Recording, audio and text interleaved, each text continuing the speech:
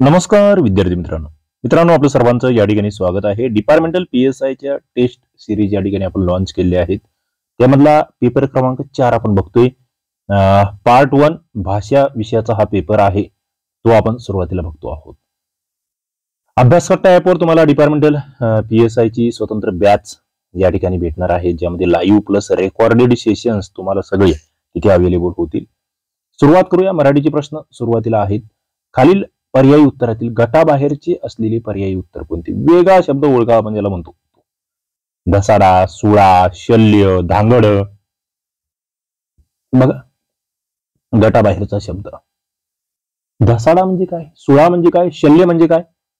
धसाडा, सुळा, शल्य या तिन्ही ज्या बाबी ना, या तिन्ही वस्तू टोकदार वस्तू, टोकदार। आणि मग धांगड म्हणजे काय? धांगड हा वेगळा विषय, ते उद्धट किंवा आडदांड असे व्यक्तीसाठी हा शब्द वापरला जातो, धांगड। ओके, त्याच्यामुळे तो वेगळा आहे। ती 4 नंबरचं उत्तर येतं। कोणत्या वाक्यामध्ये विशेषण साधित नाम आहे? नकट्या मुलीच्या लग्नाला 1700 विघ्न, दुष्ट माणसांचा शेवट नेहमी वाईटच होतो, आंधळा मागतो 1 डोळा, देव देतो 2 डोळे, भित्र्या माणसासाठी ब्रह्मराक्षस। आता या ठिकाणी जर बघितलं, विशेषणापासून बनलेलं नाम, ते विशेषण साधित नाम। आता नकट्या मुलीच्या इथे नकट्या तर विशेषणच झालं, दुष्ट माणसाचं दुष्ट मान हे झालं, विशेषण झालं। आंधळा माणूस पाहिजे होतं, इथे डायरेक्ट आंधळा आहे, नामापासूनच बनलंय आंधळा। इथे आंधळा हे विशेषण साधित नाम आहे मित्रांनो, विशेषणापासून बनलंय ते आंधळा हे नाम। तिथे आंधळा माणूस जर असतं तर मग ते आंधळा विशेषण झालं असतं, मात्र ते माणूस हा शब्द नसल्यामुळे आंधळा मागतो 1 डोळा, देव देतो 2 डोळे, आंधळा हे विशेषण साधित नाम झालंय। कोणत्या पर्यायातील अधोरेखित शब्द हा नाम आहे असं म्हटलंय? बघा, नाम कोणता आहे? त्या दुष्टाने बरोबर दावा साधला, एक म्हातारा माणूस पायरीवर बसला होता। प्रश्न भारी आहे। नाम कोणता आहे? एक म्हातारा माणूस। आता माणूस कसा आहे? म्हातारा आहे, म्हणजे इथे म्हातारा हे झालं विशेषण।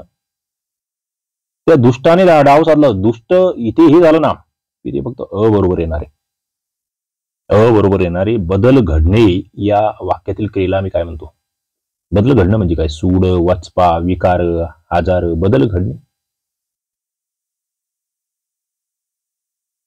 सूड म्हणजे काय? आम्ही त्याला बदला म्हणतो किंवा परतफेड म्हणतो। वचपा म्हणजे सुद्धा एखाद्यावर काहीतरी सूड उगवणे। आजार म्हणजे रोग किंवा व्याधी। आणि हा जो बदल आहे ना, व्याकरणामध्ये बदलाला आम्ही विकार म्हणतो, विकार। लिंगाचा, वचनाचा वगैरे ते विकार होत असतात। मराठीमध्ये मूळ सर्वनामापैकी लिंग व आणि वचनाप्रमाणे बदलणारी सर्वनाम कोणते? त्यांचा गट कोणता? मी, तू, तो, हा, जो, मी, तू, काय, हा, जो, कोण, काय, आपण, स्वतः, मी कोण, तू कोण, मी तू। 5 नंबरचा प्रश्न आहे तुमच्या समोर। बघा, मी, तू, तो, हा, जो, लिंग आणि वचन। मीचा आम्ही होते, वचनानुसार बदलते। तूच तुम्ही होते, तो ती ते लिंग, हा ही लिंग, जो जी जे लिंग, फक्त अ बरोबर, बस। 5चं उत्तर एक आलं पाहिजे। तो नेहमी उशिरा येऊन झटपट काम करतो या वाक्यातील क्रियाविशेषणाचा प्रकार ओळखा। आता इथे झटपट मला वाटतं उशिरा काम मध्ये आहे का? काम इथे तुम्हाला काम दिलंय किंवा नेहमी म्हटलंय, नेहमी एक आहे काय? बरोबर काय? 6 नंबरचा प्रश्न आहे। नेहमी मध्ये सातत्यदर्शक म्हटलंय, मला वाटतं बरोबर आहे, नेहमी सातत्य। उशिरा, आता हे उशिरा कालवाचक म्हटलेलं आहे, मात्र हे या ठिकाणी क्रियाविशेषणाचं काम करतंय का?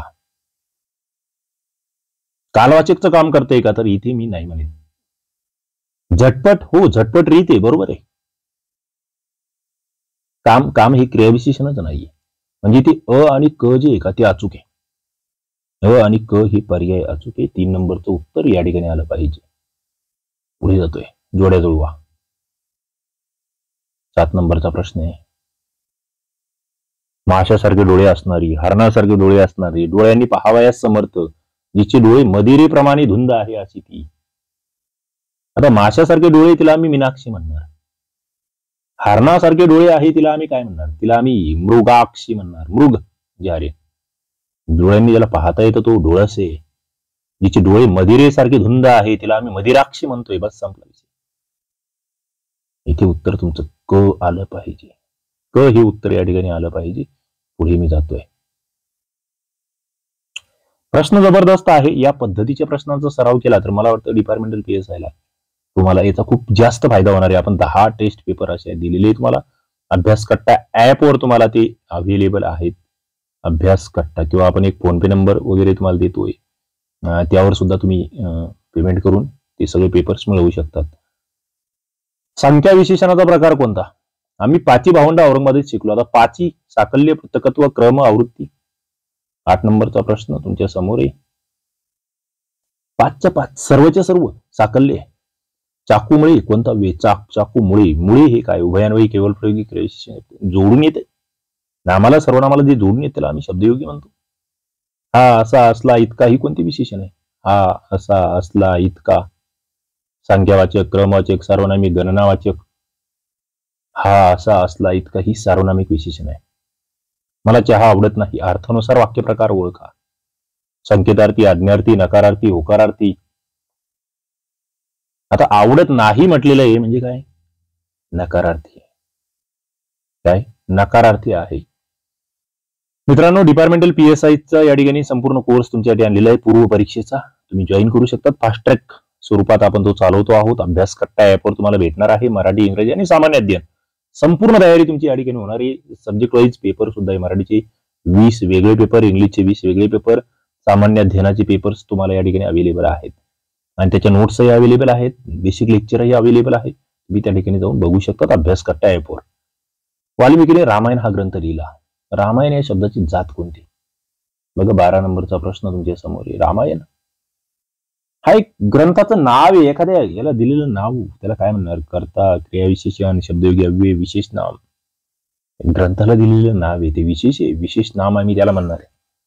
मला साखर झोप लागली होती. कोणत्या प्रकारचं विशेषण आहे? मला. 13 नंबरचा प्रश्न आहे. सर्वनामापासून बनलेलं आहे. मी पासून मला बनलंय. गुण, समास गठित, सार्वनामिक, संख्या विशेषण. जे सर्वनामापासून बनते त्याला आम्ही काय म्हणणार? सार्वनामिक विशेषण म्हणणार. दुटांगीचा समानार्थी शब्द. 2 नांगे असलेला, 2 ठिकाणी फाटलेला, कासोटे 2. मला वाटतं कुठेतरी रिपीट झाला हा प्रश्न. 2 पाय असलेला. जुन्या रूढी आणि चालीरीती यांना अनुसरून निरक्षर, अशिक्षित, सनातनी, आज्ञा. जुनं त्याला वाटतं जुनं ते सोनं आहे. त्याला आम्ही काय म्हणणार? त्याला आम्ही सनातनी म्हणणार. मुलं शाळेत गेली. मुली शाळेत गेली कोणत्या प्रकारचं वाक्य आहे? स्वार्थी, आज्ञार्थी, विद्यार्थी यापैकी नाही. आज्ञा आहे का? नाहीये. विद्यार्थी मध्ये वावी वे पाहिजे. नाहीये. राहिलं एकच स्वार्थी. कोणतं? काळ कोणतं आहे? स्वार्थी जिथे फक्त काळाचा बोध होतोय, फक्त काळाचा बोध होतो त्याला आम्ही स्वार्थी म्हणतोय. आवक, विरुद्धार्थी. आवकचा जावक. बस संपला विषय. सूर्य मावळत आहे. पूर्ण भविष्य काळ करा. बघ सूर्य मावळत आहे. आहे म्हणजे हा साधा वर्तमान काळ आहे. मग मावळेल, मावळत असेल, मावळलेला असेल, मावळला. 18 नंबरचा मावळलेला असेल. पूर्ण आहे भविष्यकाळ. रिठावर दिवा लावणे म्हणजे काय? बघा प्रश्न हाटके. हुशारी दाखवणे, संकटाशी लढणे, वंश चालवणे, ज्ञानाचा प्रकाश पाडणे. रिठावर दिवा लावणे म्हणजे त्याला वंश चालवणं म्हणतो. वंशाचा दिवा म्हणतो ना आपण, तसा हा प्रकार आहे. चांगला मुलगा परीक्षेत पास होतो. कोणतं विशेषण? चांगला मुलगा. मुलाबद्दल अधिक माहिती सांगतोय. आधी आलाय. जो आधी येत असेल त्याला आम्ही काय म्हणणार? आधी विशेषण. विधी, सार्वनामिक, उत्तर. विधी आणि उत्तर दोघांचा अर्थ एकच आहे. इथे आधी आलाय ना त्याला आधी विशेषण आम्ही म्हणणार. पुढे जातोय. उतारा दिलाय तुम्हाला ऍपवर. ही PDF टाकलेली आहे. त्या ठिकाणी हा उतारा वाचा. उतार्यावरच्या प्रश्नांची उत्तरे या ठिकाणी तुम्हाला द्यायची आहेत. 5 प्रश्न तुम्हाला उतार्यावर येणार आहे. पुढे आपण जातोय. English. In the following question, the sentence given with a blank is to be filled with an appropriate word. Select the correct word out of the 5 alternatives and indicate it by selecting the appropriate option. Small acts of kindness will be dash greatly. Paid, borrowed, rewarded, awarded. बघा. Kindness दर्शवते हे वाक्य. This sentence speaks about showing kindness. मग या ठिकाणी तुम्हाला कोणता शब्द आहे की तुम्ही जर लहान लहान कृती आहेत, स्मॉल ऍक्ट ऑफ काइंडनेस ते केल्या तर तुम्हाला काय भेटतं त्याच्या बदल्यात? काय भेटतं तर तुम्हाला रिवॉर्ड भेटतं. Rewarded greatly. Reward is more appropriate word than award. त्यांना अवॉर्ड वाटू शकतो. कारण की award is given in front of the mass of excellence. Award जो असतो ना तो जास्त लोकांसमोर वगैरे दिला जातो, बट रिवॉर्ड मे और may not be given in public. Reward is a kind of compensation given to a person for their good work. म्हणजे रिवॉर्ड आणि अवॉर्ड मधला फरक लक्षात घ्या. रिवॉर्ड हा लहान लहान गोष्टीसाठी दिला जाऊ शकतो, चांगल्या गोष्टींसाठी दिला जाऊ शकतो. अभ्यास कट्टा ऍपवर तुम्हाला असेच रिवॉर्ड भेटत राहणार आहे. तुम्ही जर या विविध बॅचेस जॉईन केल्या तर तुम्हाला त्याच्यातून खूप फायदा होणार आहे. चालू घडामोडी स्टेट बोर्डचा बेसिक कोर्स आहे जो डिपार्टमेंटल PSI ला उपयुक्त आहे.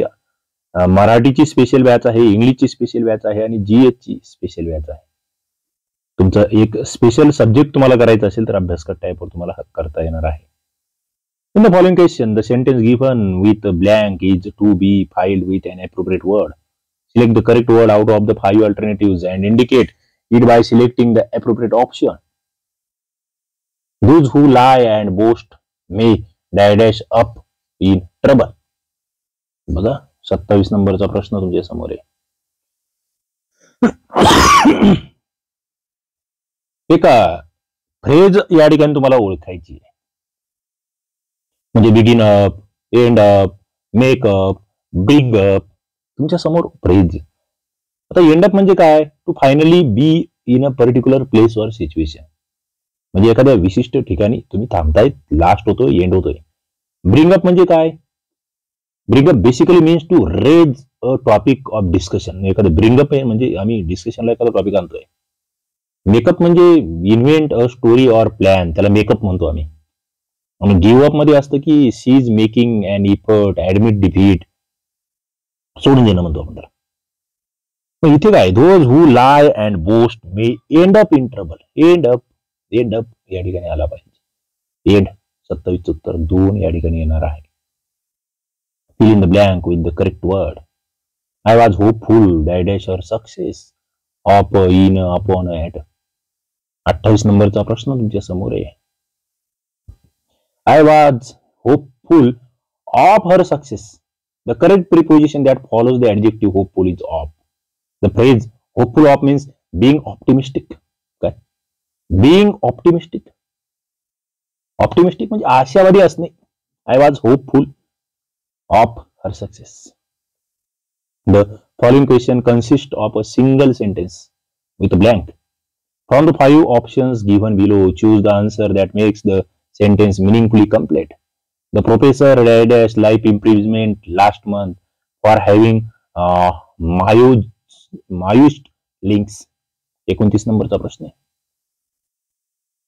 आता लाईफ इम्प्रिजमेंट झालेली आहे, शिक्षा झाली आहे, मग त्याला आम्ही काय म्हणणार? वाज sentence on, sentence at, sentence in, sentence to.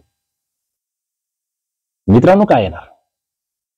The given sentence is in the past tense as phrases like last month have been used. आता या ठिकाणी काय येणार? इथे जर बघितलं तुम्ही तर वाज सेंटेन्स टू येणार. टू या ठिकाणी वापरावं लागेल. शिक्षा सेंटेन्स शिक्षा आम्हाला माहिती आहे. टू प्रिपोजिशनचा विषय. Select the most appropriate word to fill in the blank. C dash that स्काप yesterday. Chose, choose, choice, chose. 30 नंबरचा प्रश्न आहे. आता चूज करायचं की चोज करायचं, दोन गोष्टी. चूज सुद्धा वर्ब आहे आणि चोज सुद्धा वर्ब आहे. The actual act of picking or deciding on something. आता choose in the present tense while choose in past tense. मग इथे काय येणार? C dash that. आता इथे येस्टरडे आहे, कालचा विषय आहे. कालचा आहे म्हणजे पास्ट आहे, संपला विषय past. C chose that स्काप yesterday, past टेन्सचा विषय. Chose the antonym of the word saver. Grievous, mild, awful, alarming. 31 नंबरचा प्रश्न. सेवरचा अँटोनिम. सेवर म्हणजे आपण म्हणतो ना एखाद्याचं एक्स्ट्रीमली बॅड किंवा सिरियस सिच्युएशन आहे. सेवर आपण त्याला ताप येणे वगैरे म्हणतो ना, त्यासाठी तो तसा शब्द आपण वापरतो. मग ग्रीवियस म्हणजे काय? व्हेरी सेवर किंवा सिरियस, तो समानार्थी शब्द आहे सेवरला. माइल्ड म्हणजे not strong, not very bad, साधारण. ऑफुल म्हणजे टेरिबल, व्हेरी सिरियस. अलार्मिंग म्हणजे वरिंग, डिस्टर्बिंग. म्हणजे अलार्मिंग, ऑफुल, ग्रीव्हियस हे समानार्थी शब्द आहे. माइल्ड सेवरचा विरुद्धार्थी शब्द आहे तो माइल्ड. Antonym liberty. लिबर्टीचा अँटोनिम काय येणार? प्रश्न भारी आहे. लिबर्टी म्हणजे स्वातंत्र्य म्हणतो आपण, मग authorisation, choice, privilege, prohibition. Liberty म्हणजे काय? Liberty means the state of being free within society from ऑप्रेसिव्ह restrictions imposed by authority on one's way of life, behavior or political views. काय झालं? being free within society. मग authorisation म्हणजे काय? तर document giving official permission. आपण एखादं official permission देतो, authorisation म्हणतो. चॉईस मध्ये काय? an act of choosing between two or more possibilities. तुम्हाला काहीतरी निवड करायची. प्रिव्हिलेज म्हणजे काय? स्पेशल राईट, ऍडव्हान्टेज और इम्युनिटी ग्रँटेड और available only to a particular person और ग्रुप. प्रिव्हिलेज म्हणतो आपण त्याला. आणि इथे जे प्रोहिबिशन आहे, प्रोहिबिशन म्हणजे काय? की एखाद्यावर बंधन. लिबर्टीचा विरुद्धार्थी शब्द आहे तो प्रोहिबिशन. लिबर्टीचा विरुद्धार्थी शब्द आहे. The action of forbidding something specially by law.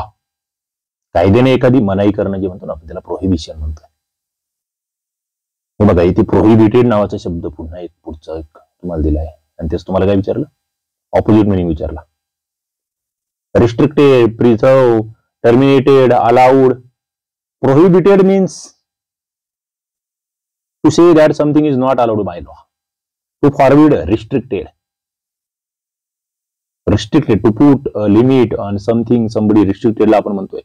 Preserve म्हणजे काय? To keep something safe or a good condition. Preserve त्याला सुरक्षित करणे. Terminated म्हणजे to end or to make something end. काहीतरी संपवायचं आहे. Allowed म्हणजे to give permission for something, somebody to do something or for something to happen. आता सरळ प्रोहिबिटेडचा विरुद्धार्थी शब्द अलाउड येणार. मान्यता देणे म्हणतो आपण, परमिशन देणे म्हणतो. मेनेक म्हणजे काय? Antonym, peril, जिओपार्ड, safety, इमिनन्स. बघा मेनेक means a person or thing that is likely to cause harm, a threat or a danger. बघा एक धोकादायक व्यक्ती वगैरे त्याला म्हणतो का आपण ते. पेरिल म्हणजे काय? सिरियस किंवा इमिजिएट डेंजर म्हणतोय आपण पेरिलसाठी. जिओपार्ड म्हणजे डेंजर ऑफ लॉस, हार्म और फेलर. सेफ्टी म्हणजे काय? The condition of being protected from और unlikely to cause danger, risk और इंजुरी. इमिनन्स म्हणजे something that may cause injury और हार्म. हजार्ड म्हणजे डेंजर और रिस्क. मेनियक साठीचा तुम्हाला विरुद्धार्थी शब्द जो आहे हा घातक साठी शब्द येतो, त्याचा विरुद्धार्थी येतो सेफ्टी. तुम्हाला पुन्हा ऑपोजिट वर्ड विचारला fearful. Timid, humble, shy, confident. 35 नंबरचा प्रश्न आहे. फिअरफुल म्हणजे काय? अफ्रेड और वरीड अबाउट समथिंग. एखाद्याबद्दल काळजी असणे वगैरे आपण त्याला. टिमिडचा अर्थ वेगळा, इझिली फ्रायटन, शाय, नर्वस, भित्रा वगैरे म्हणतो आपण. हंबल म्हणजे not thinking that is better और more important than other people. Not proud. Humble नम्र आपण त्याला म्हणतो. शाय म्हणजे nervous, uncomfortable about meeting and speaking to people, showing that somebody feels like this. आणि कॉन्फिडंट म्हणजे काय? फील और showing that you R sure about you on abilities, opinion. स्वतःवर विश्वास असणे त्याला आम्ही कॉन्फिडंट म्हणतो. आणि मग फिअरफुलचा विरुद्धार्थी शब्द मला वाटतो कॉन्फिडंट हा येईल. Choose the most appropriate meaning of the given idiom. Charity begins at home. बघा इडियम वर प्रश्न. Charity begins at home. One should start charity as soon as possible. One should learn how to be empathetic. A person's first responsibility is for the needs of their own family and friends. We should not care about the world and be selfish. 36 नंबरचा प्रश्न आहे. Charity begins at home. स्वतःपासून सुरुवात. स्वतःच आधी घर सांभाळा, नंतर मग सगळं सांभाळायचं. A person first responsibility is for the needs of their own family and friends. 3 नंबरचं उत्तर तुमचं येतं. Select the most appropriate meaning of the underlined idiom. बघा select the most appropriate meaning of the underlined idiom. The lawyer was breaking up the wrong tree, so he lost the case. Barking up the wrong tree. Sorry, lawyer was barking up the wrong tree. To misunderstand something, a dog barking, looking up at the wrong tree, making barking sounds. आता इथे barking जिथे जिथे आले ना भुंकणे ते cut करून टाका पहिले. ते फसवण्यासाठी तुम्हाला. आणि हे ट्री सुद्धा फसवण्यासाठीचे. जसे शब्द आले की थोडं समजायचे फसवणार आहे. To misunderstand something. काहीतरी चुकीचं समजूत करून घेणे. Direction. Select the incorrectly spelled word. बघा correct spelling. मिस्चिव, sequential, predicate, necessary. चुकती कोणती स्पेलिंग? 38 नंबरचा प्रश्न आहे. मिस्चिव स्पेलिंग कशी असणार? MISCHEIF. कशा पद्धतीची स्पेलिंग मिस्टेक आहे? यामध्ये स्पेलिंग मिस्टेक आहे. योग्य स्पेलिंग काय मला सांगा? मिस्चिवची स्पेलिंग चुकली. कन्सिक्वेन्शियल बरोबर आहे, प्रेडिकेट बरोबर आहे, नेसेसरी बरोबर आहे. पुढे पुन्हा करेक्टली स्पेल्ड वर्ड. आता इथे कंपल्सरी कसा लिहायचा? Compulsory, compulsory. COMP च्या नंतर याची गरज नाहीये. COMP. सरी मध्ये यस ये येत नाही. इथे यस च्या नंतरचा तो ओ विसरलं जे. COMPULSORY compulsory. The process of taking legal action. Legal action घ्यायची. Regulation, स्टोनवॉलिंग, malicious, litigation. 40 नंबरचा प्रश्न आहे. The process of taking legal action. Legal action घेणे, कायदेशीर ऍक्शन घेणे, त्याला आम्ही लिटिगेशन असं म्हणतोय. काय? लिटिगेशन असं म्हणतोय. पॅसेज तुमच्या समोर पुन्हा एकदा आहे. इंग्लिशचा पॅसेज प्रॅक्टिस करायची आहे, रीड करायचा आहे, त्याच्यावरचे प्रश्न बघायचे, सोडवायचे आहे. तुम्हाला PDF देतोय अभ्यास कट्टा ऍपवर. ते ग्रामशोकची बॅच चालू आहे. टायपिंगची टेस्ट सिरीज क्लर्क टायपिस्टची आणलेली आहे. डिपार्टमेंटल PSI ची टेस्ट सिरीज आहे. क्लर्क टायपिस्टचा कोर्स आहे. अभ्यास कट्टा ऍपवर हे सगळं तुम्हाला भेटणार आहे. पुढे जातोय आपण. पुढचा प्रश्न तुमच्या समोर आहे. तुम्हाला म्हटलंय the following sentence has words underline. Read the sentence carefully and find which word class the underlined word belongs to. Indicate your response accordingly. Without help there is no happiness. Happiness कोणता शब्द आहे? Noun, pronoun, adjective, adverb. 46 नंबरचा प्रश्न आहे. Happiness काय? Happiness, happiness हा word noun आहे. Noun happiness NESS आला शेवटी नाउन आहे. In the given question, 4 statements are labeled as PQRS, which when logically ordered from coherent passage. Choose the option that represents the most logical order. बघा कोणतं logically योग्य आहे, कोणता क्रम योग्य आहे. 47 नंबरचा प्रश्न तुमच्या समोर आहे.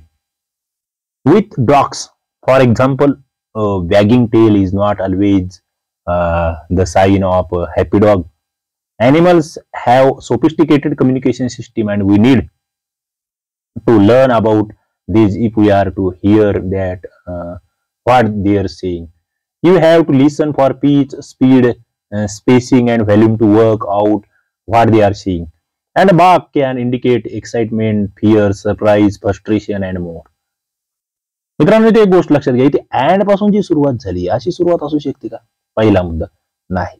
म्हणजे इथे यस पासूनची सुरुवात होऊ शकत नाही. पुढे तिन्ही ठिकाणी क्यू क्यू क्यू दिलंय. क्यूच्या नंतर पी घ्यायचा की एस घ्यायचा? मुद्दा तो आहे. बघा क्यू म्हणजे काय? Animals have sophisticated communication system and we need to learn about this if we R to here what they are saying. म्हणजे हे पहिलं विधान आहे, हे फिक्स झालं आपलं. याच्यानंतर काय येणार मात्र? आता इथे विथ डॉग्स म्हटलंय पुढचं वाक्य आणि इकडे पुढच्या वाक्यामध्ये येस म्हणता ये अँड म्हटलंय. आता इथे जर तुम्ही बघितलं दे आर सीइंग, आता इथे वाक्याला पूर्ण विराम आहे, फुल स्टॉप आहे. याच्यानंतर अँड लगेच लागणार नाही. सेइंग पाशी संपलंय वाक्य, इथे अँड लगेच लागणार नाही. त्याच्यामुळे हे दोन्ही विधान कटले. इथे पी नंबरच्या नंतर आलं पाहिजे, नंतर मग ते यस येणार, अँड वाला येणार. Happy dog and a bark can indicate excitement आणि नंतर मग ते you have to listen for peach. 2 नंबरचं उत्तर या ठिकाणी आलं पाहिजे. Choose the word that means the same.